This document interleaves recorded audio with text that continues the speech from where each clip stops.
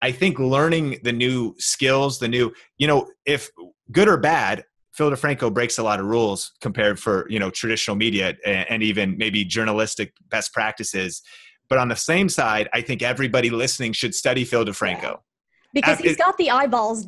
No matter what you say about him, he's got the attention. And that's something that a lot of people haven't been able to figure out.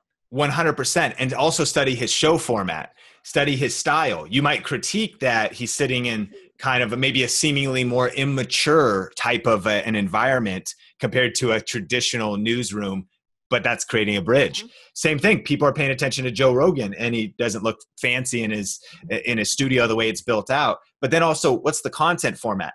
Phil DeFranco, everything about his show is intentional. The order of what stories he chooses, where he does serious and less serious content, his call to action to start a conversation to get the audience engaging in the comments.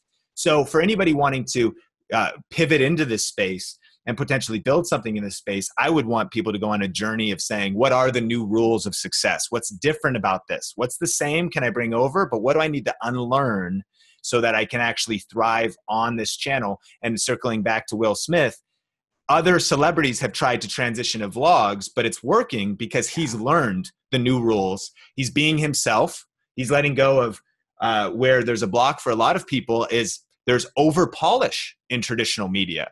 Movies are polished. Traditional news is very polished.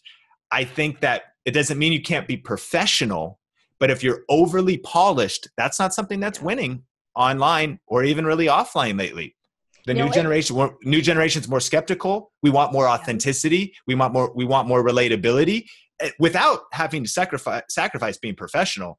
You can still kind of step into this new arena, but it takes new nuances of skills, branding, and positioning.